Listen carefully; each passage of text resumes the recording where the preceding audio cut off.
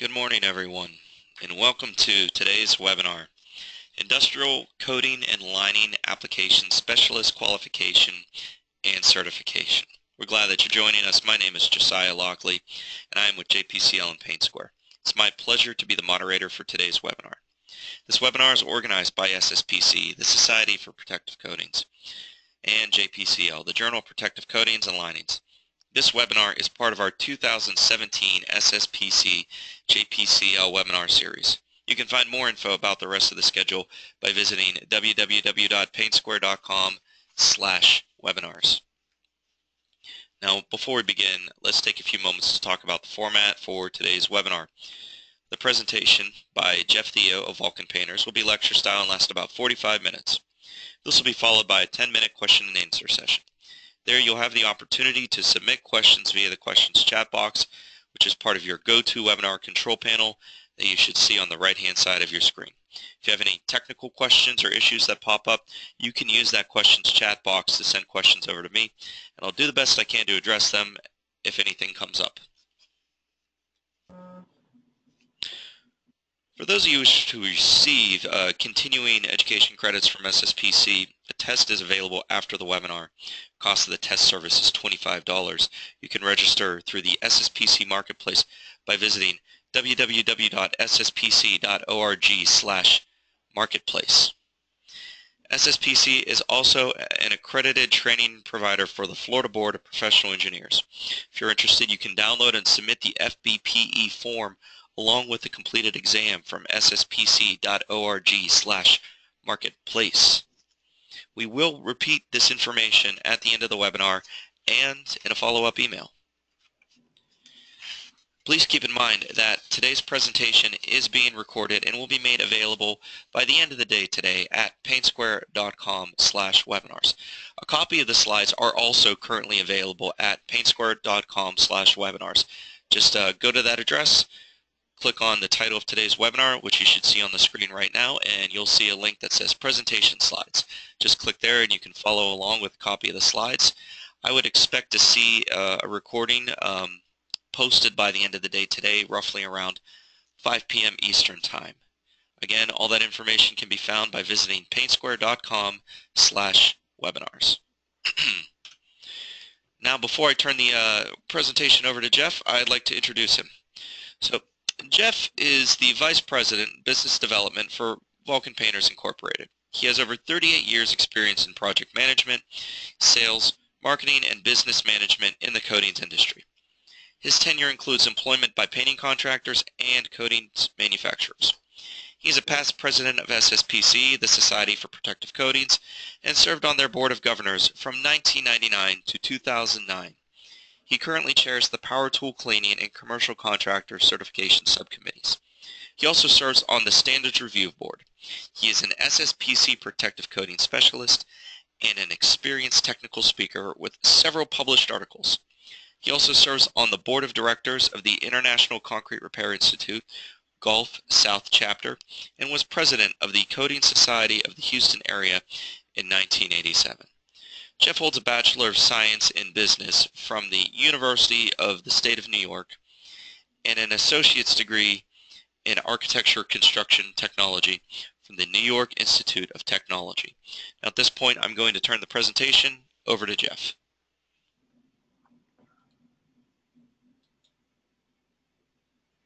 Thank you, Josiah.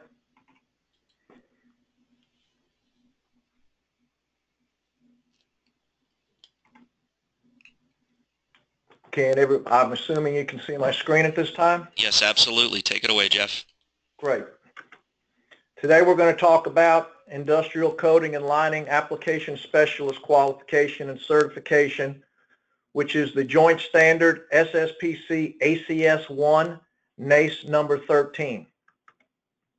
This is a joint standard which was originally published in January of 2008, with the most recent update coming in March of 2016.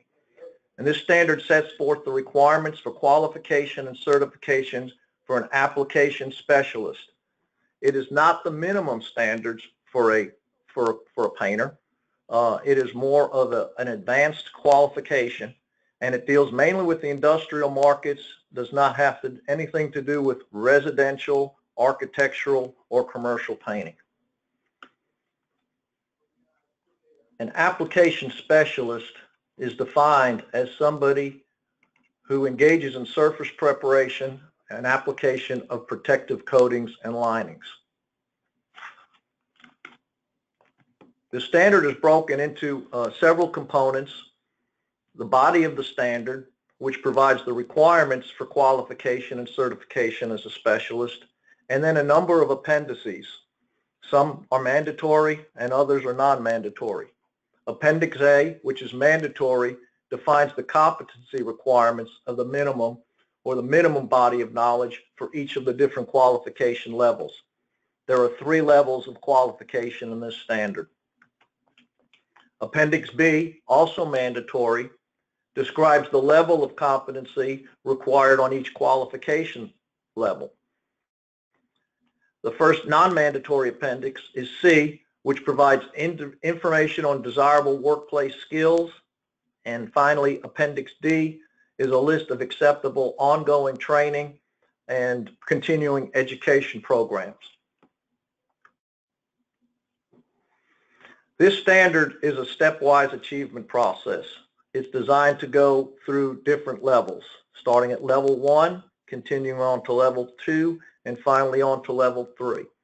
At each level, it includes all aspects of surface preparation and coating application, primarily for steel and concrete industrial structures. The interested persons for this standard would include personnel involved in developing education and certification programs, whether in-house or offered by third-party agencies, for training skills and knowledge of application specialists, for assessing programs available on the open market or developing an in-house source, or those involved in validating a candidate's knowledge and skills based on qualification in a certification program operated under this standard, kind of like a workforce development, workforce assessment program. There were some major revisions to ACS 1 in the 2016 revision. The first of the revisions was a clarification of the language requirements for evaluation of craft worker. Originally, the 2008 version said that the testing and the program had to be developed in English, and English was a reading and writing requirement. That has been changed. There was also changes in requirements for the amount of work experience and training, and the body of knowledge requirements were greatly simplified from 6 areas down to 3. The 3 qualification levels for specialists: level 1 is a basic knowledge of industrial coatings, linings, and safety. Level 2 is a more detailed knowledge and skills relevant to industrial coatings and linings. And level 3, which used to be for supervisors, is more specialized applications. And so there's a specialty endorsement, which is detailed knowledge and skills of specialty areas that we'll look at in another table in a minute. And so the level 3 is actually attaining the level 2 plus 3 or more specialty endorsements. Level 1 qualification is intended for entry-level applicators with limited relevant work experience. These individuals will to be either working with or under the supervision of level 2 or level 3 application specialists. It is not intended for level 1 people to have the skills and knowledge to work alone, unsupervised. The qualification requirements for level 1 include successful completion of a skills assessment program and completion of examinations on the body of knowledge, and the ability to successfully demonstrate the ability to read, comprehend, and communicate in the language agreed upon by contracting parties.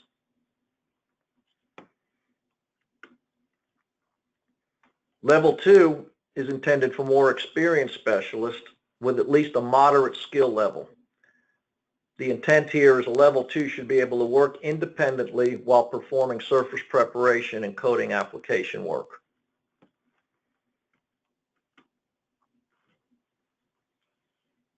The revision change in 2016 put the minimum of 3,000 hours of relevant work experience on a level 2 with a minimum of 450 documented hours of craft worker training obtained through the same period of time, or a minimum of 6 years of relevant work experience with no documented training.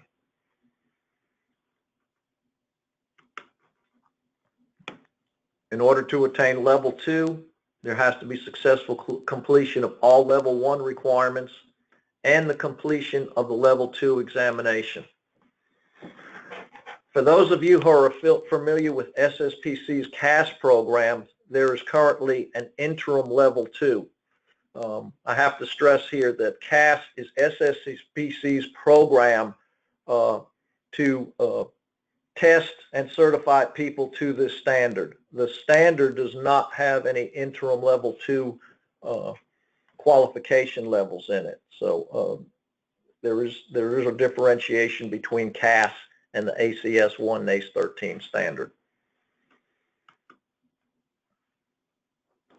The endorsement level that was added in 2016 has the same definition and requirements as level 2, with a minimum of one of the following specialties: concrete coatings, water jetting, including high pressure and ultra high pressure water jetting, electrostatic spraying, plural component spray, powder coating processes, specialty pipeline coating installations, and thermal spray coating processes.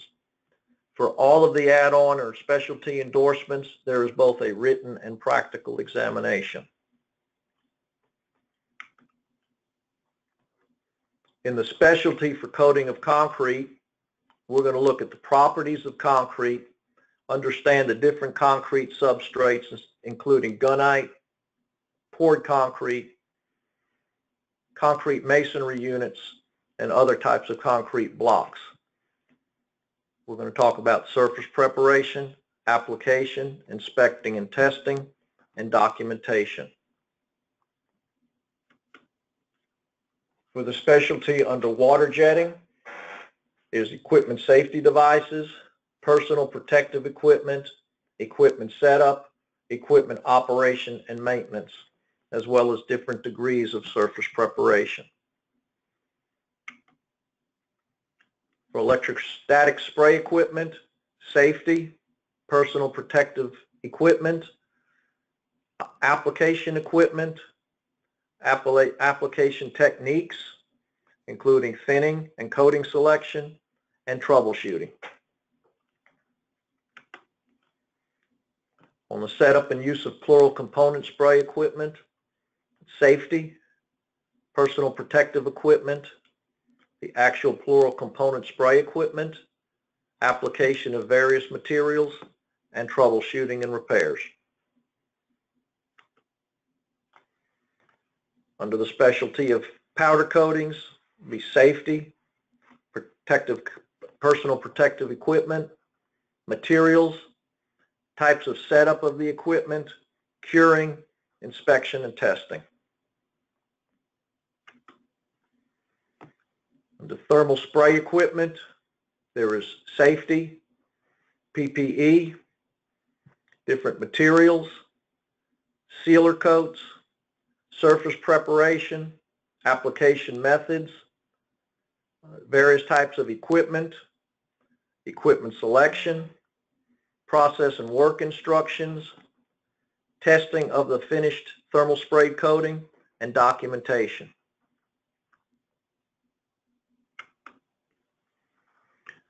Under the installation of specialty pipeline coatings, this can be for either the interior or the exterior of immersed, submerged, buried, and surface pipelines, safety, personal protective equipment, materials, various installation methods, and the various surface preparation application equipment, and then selection, setup, and operation, along with cure, inspection, and documentation.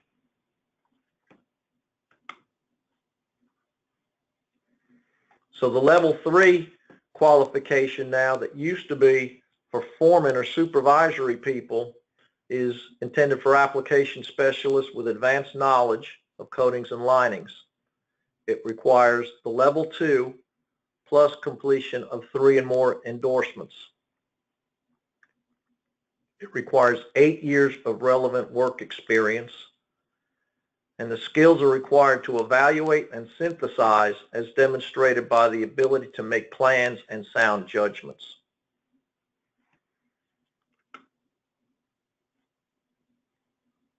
You have to successfully complete all of the level 3 examinations at 3 minimum that you have selected, and that includes written and practical examinations.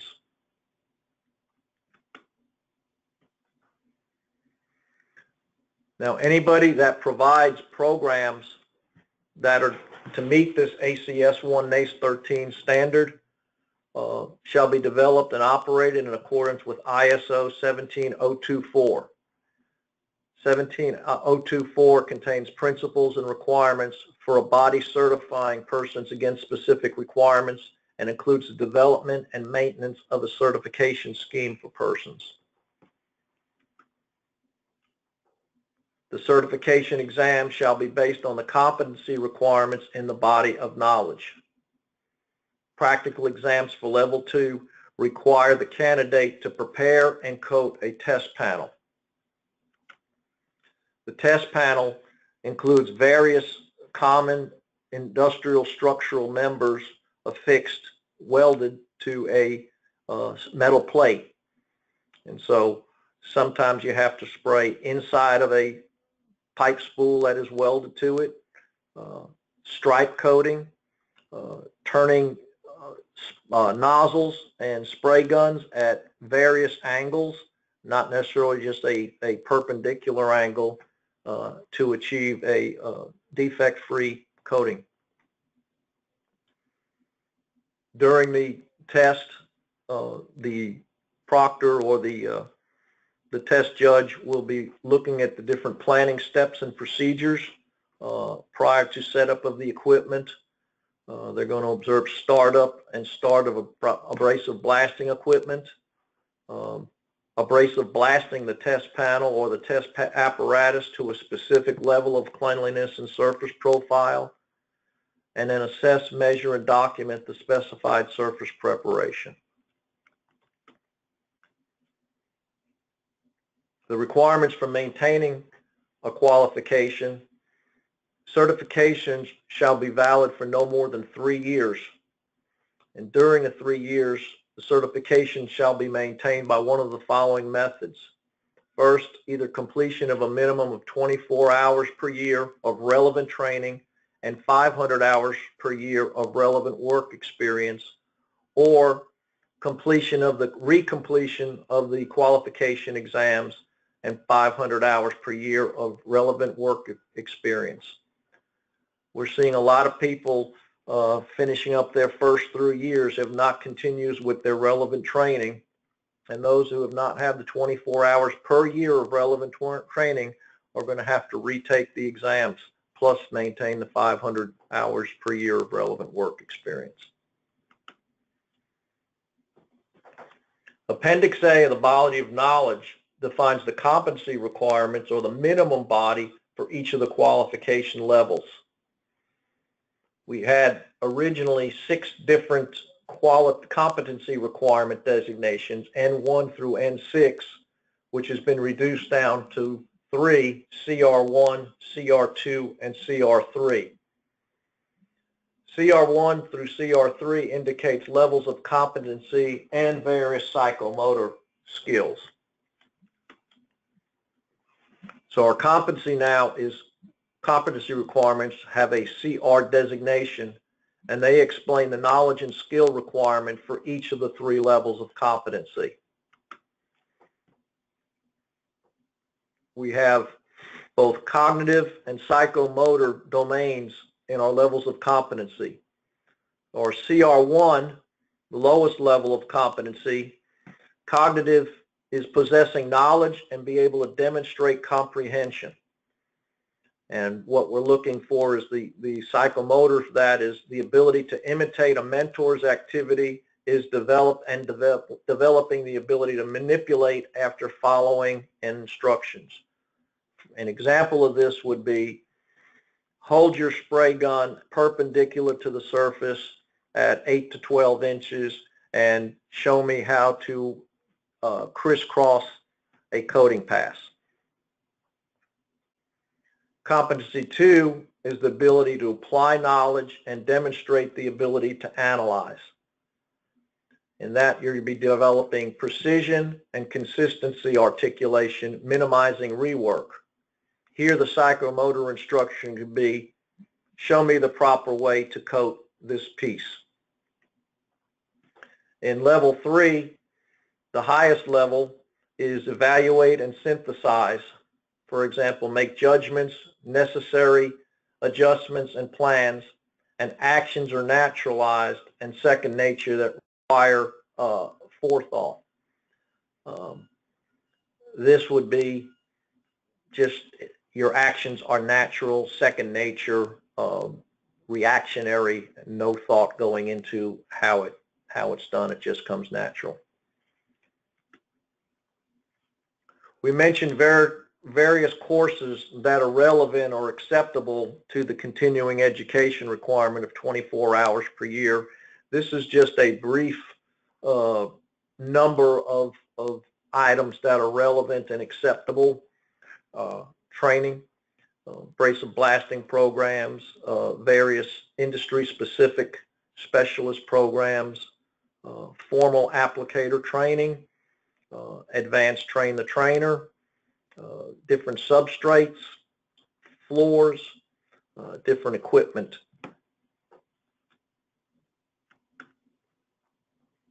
The other standards relevant to ACS 1, where they actually have craft worker assessment and other certified skill levels requirements in the standard, are the SSPC, PCCP programs, QP1 for complex industrial structures, SSPC QP3 for shop applications, SSPC QP6 for thermal spray, and SSPC QP8 for polymer coatings on concrete substrates.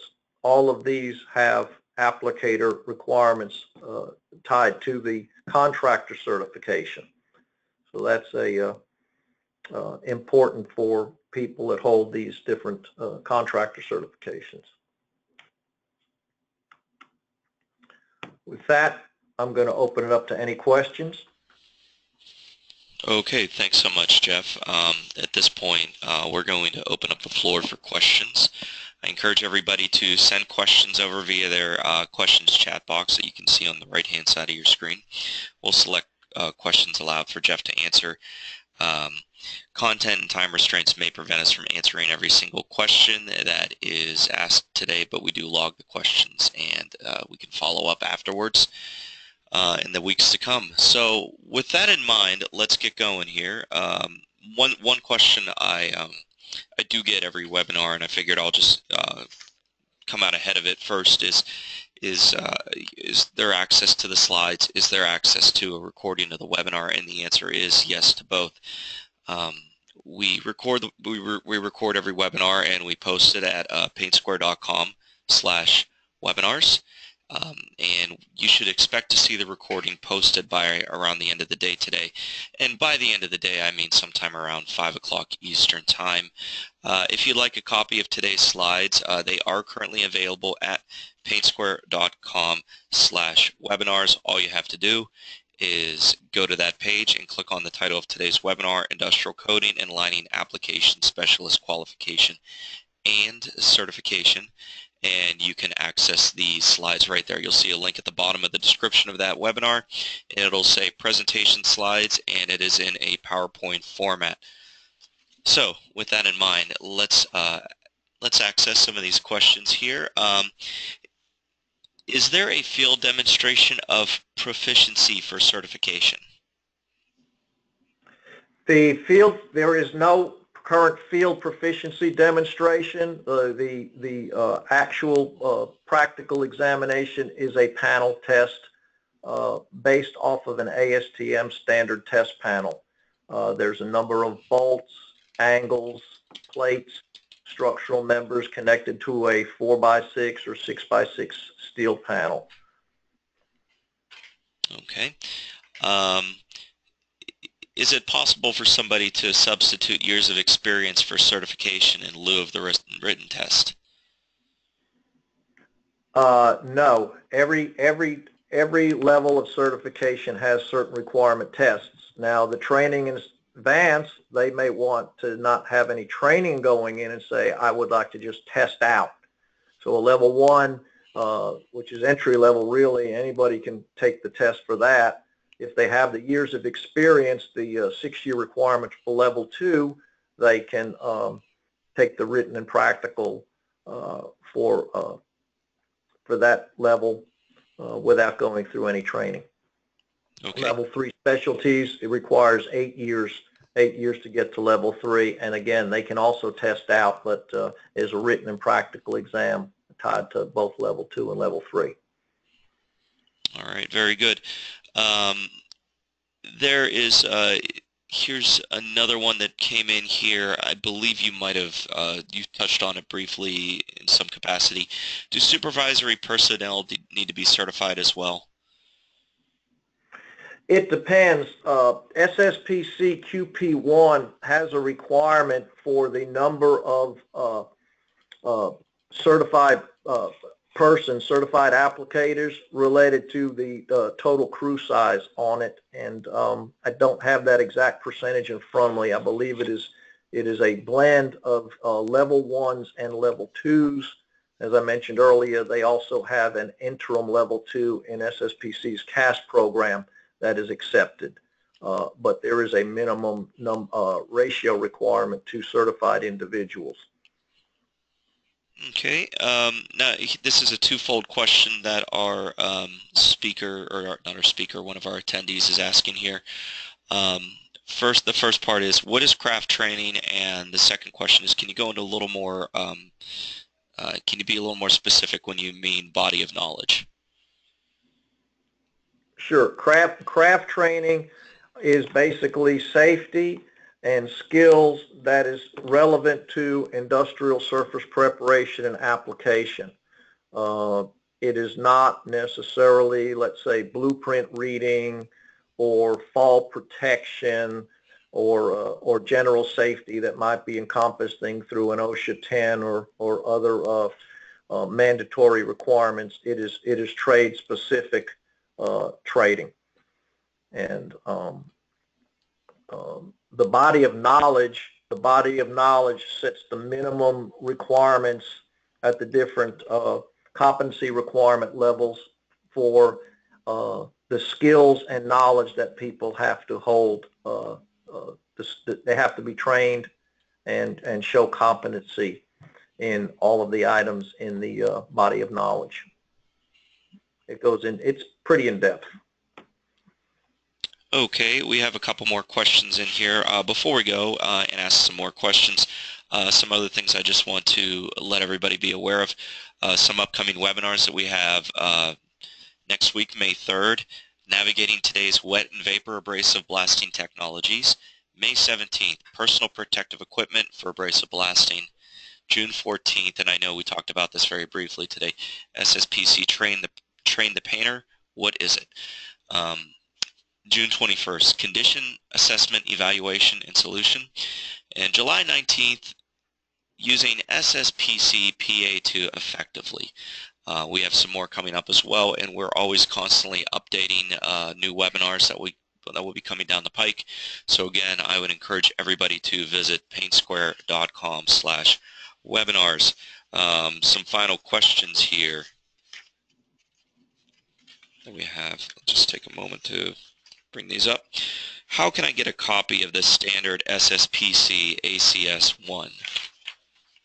The standard is available for download from either sspc.org or nace.org. I believe if you're a member from either of those organizations, they are offered at no charge to members. Okay, here's one that just came in here asking, it's not so much a question as they just want to double check and confirm this. This person saying, I understand that the Train the Painter program meets SSPC-ACS 1 NACE 13 standards. Is this correct? The curriculum for Train the Painter does meet that standard. That is correct. Okay. Same person is also asking, are there training centers in the United States as well as Canada? Yes, there are. I would contact SSPC or NACE or where you can get it. The advantage of the Train the Painter program is it allows contractors and other organizations to provide their own training. The thing was, after the training is complete, they would have to go to the body organization, in this case SSPC and NACE currently, and get the proctored exams from them. The Train the Painter will not allow the exams to be given by the trainers. Okay. Is there a standard that qualifies QC or QA to inspect certain coding projects?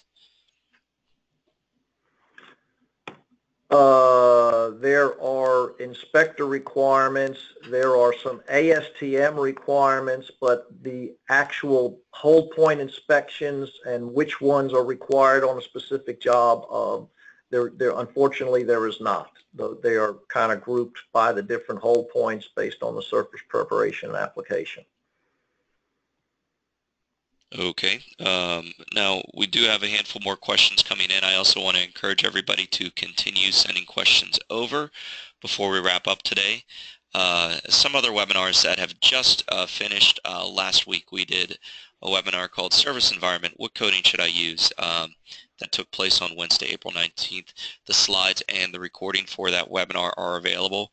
And April 5th, we had a webinar titled Inspection of Thermal Spray Coatings. Again, if you'd like to access either of those two webinars, feel free to access by going to I'm sorry, I'm getting all my websites mixed up here. Painsquare.com/webinars. Click on the title of the webinar to view the recording of those webinars. Let's see here. This person here is just talking about international training in different countries, specifically, and I think there might be a slight translation barrier here. And he has just questions in regards to actual training in the country of Egypt. Anything you can touch with that, Jeff? I am not sure if the SSPC international chapters, I know some of them are doing training. Unfortunately, I'm not sure if Egypt is not. I would contact your local chapter or SSPC office and find out from them. And I'm just going to send a quick message over with the SSPC site for our attendee here who just asked that, and so keep an eye out for that. And two more questions that have come in here. Isn't certification level 3 for supervisors and foremen?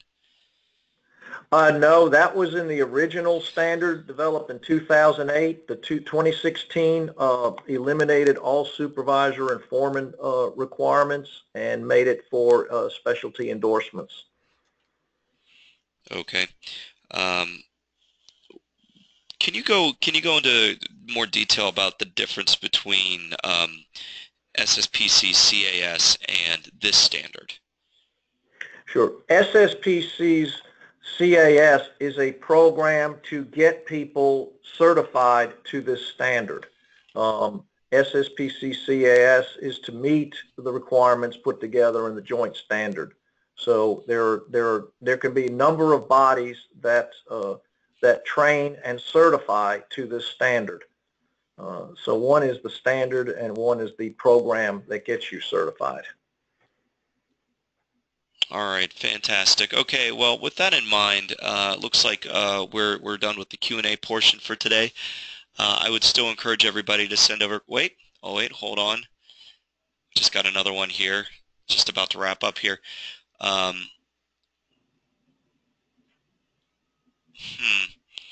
Let's see here. This is an interesting one, and I leave it up to you how you want to decide to answer this here. Will this certification requirement cause the cost of painting jobs to increase due to higher priced labor? I don't believe it will raise the higher price of labor. The big advantage and the goal of this is to put quality at the end of the spray gun, the end of the knowledge. In overall painting costs, they should come down. We should see rework or corrections greatly reduced by having a trained and skilled workforce out there. On the other hand, the value of a painter with a certification, I would take this as a certificate program. It would be the same as anything else. It demonstrates competence and skill, and there's value in that. So the individual skills go up. All painters are not created equal.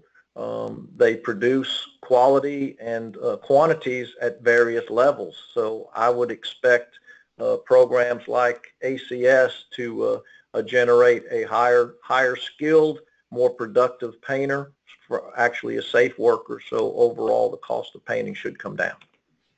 All right, great. So that concludes the Q&A session for today's webinar. But before we wrap up, there are some final topics I do want to discuss with you guys. So with that in mind, as I mentioned at the beginning of the webinar and during the Q&A as well, a copy of the slides are currently available at paintsquare.com/webinars. Today's presentation is being recorded and will soon be made available for replay through the Paint Square webinar archives. Please give us up to 4 hours to get the recording posted and ready for replay. You'll be able to find that information at, again, paintsquare.com/webinars.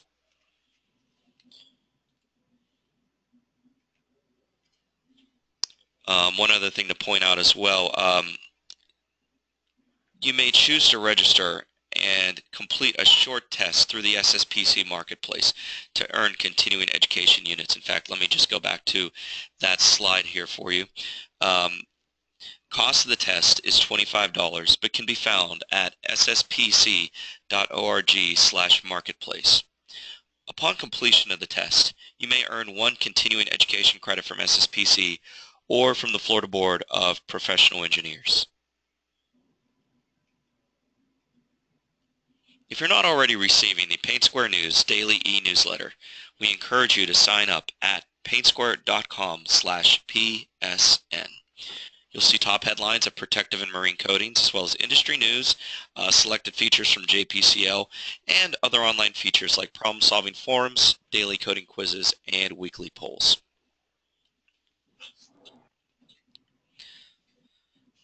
Finally, on behalf of SSPC and JPCL, I'd like to thank Jeff Theo for a very interesting and informative educational presentation. And of course, I want to thank all of you attendees for joining us today.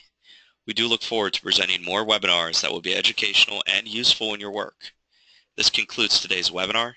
Have a great day, everyone.